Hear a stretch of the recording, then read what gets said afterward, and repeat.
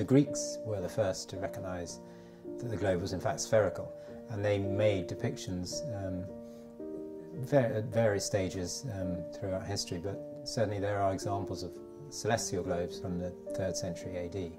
Unfortunately, no terrestrial globes exist from this period. In fact, you have to jump all the way forward to the 1490s when Martin Behaim, a German geographer, first made terrestrial globes, and there are some of these examples still in existence.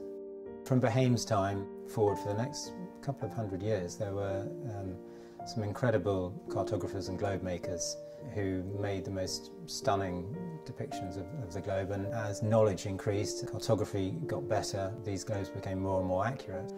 The very wealthy society would have a terrestrial globe and a celestial globe in their grand drawing room to show their friends how knowledgeable they were.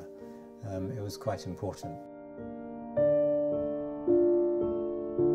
As the Industrial Revolution happened and as full colour printing came in, you didn't need to have a hand colourist. And whilst that made globe ownership open to the masses, it decreased their aesthetic value. So when I set about doing this, I kind of had an idea to make a globe. I thought it would be quite a quick process. Well, I think I probably just thought that the art and the craftness of a globe had just been parked to one side. I didn't realise it had actually been lost. The difference between the old globes you see in museums and modern globes, not just in the way they look, but in their accuracy, is phenomenal. I would look at the old globes, and that would be my inspiration for the level of finish and the accuracy that we needed. It did take me about 2 years to work it out, and that was trial and error every single day, making globes.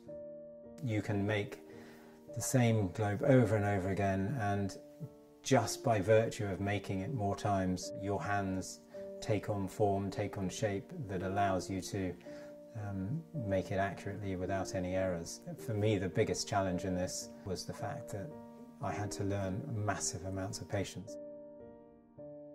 The problem with this whole process is you can't practice and then reuse the same material. You have to practice with all the correct materials you're going to use. Because those are very resilient materials, you then have to throw it away. So I would spend once a week going down to the local tip, throwing away about half a dozen globes and pray they wouldn't try and charge me. The earliest globes were obviously made using very organic materials. They would use papier-mâché, plaster of Paris, wood, metal. Obviously, whilst we were inspired to make globes with the aesthetic appeal of the older globes, we've been lucky in that we can now use much more modern materials. So we use composites and resins, which hopefully will add to the durability of our globes and make them last as long as many of these early editions from the Middle Ages have lasted. The Louvre originally had 2 huge globes. Louis XIV saw these and wanted to have a pair for himself, so he commissioned Coronelli, who was a famous cartographer, to make him a terrestrial and celestial globe.